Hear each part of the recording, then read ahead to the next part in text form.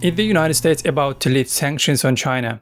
China's Ministry of Commerce announced that from now on, anyone wanting to export certain rare earth materials and technologies needs special case-by-case approval. They are targeting the absolute top tier, the brainpower behind our most advanced gadgets. And it's not just the raw materials this time, they're also restricting the export of the technology and know-how for everything from mining and smelting these minerals to manufacturing magnetic materials with them. We are talking about things like etching machines, testing machines, and especially lithography machines.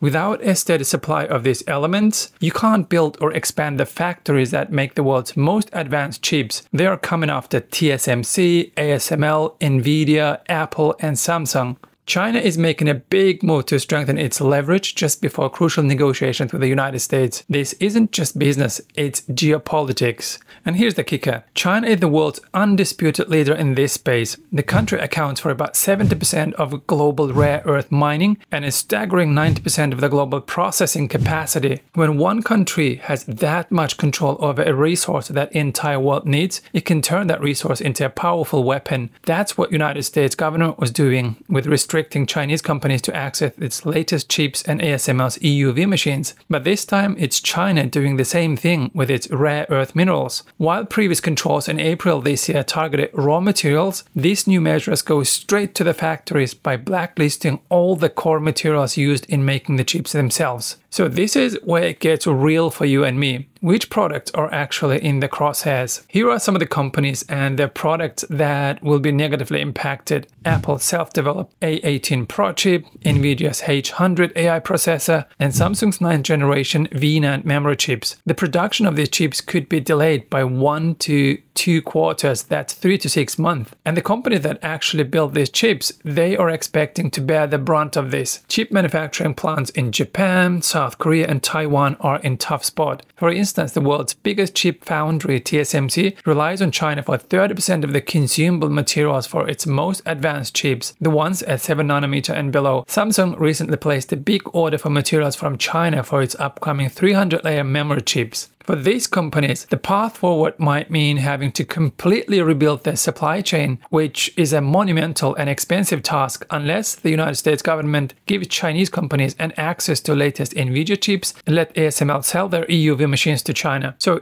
here we are. The global tech supply chain, already fragile, just got hit with a political earthquake. While the big tech companies haven't said anything publicly yet, the markets in China have already reacted with relative stocks taking a dive. This is a massive story that's going to unfold over the next few months, affecting everything from the price of your gadgets to a pace of AI development. But I want to know what you think. Is this a brilliant strategic move by China to protect its interests, or a reckless decision that could spark a full-blown tech war? Trump is already talking about imposing new tariffs on China. Let me know your take in the comments section below. And if you like to hear stories like this one, do me a favor and hit that subscribe button and ring the notification bell. It helps the channel a ton. Thanks for watching.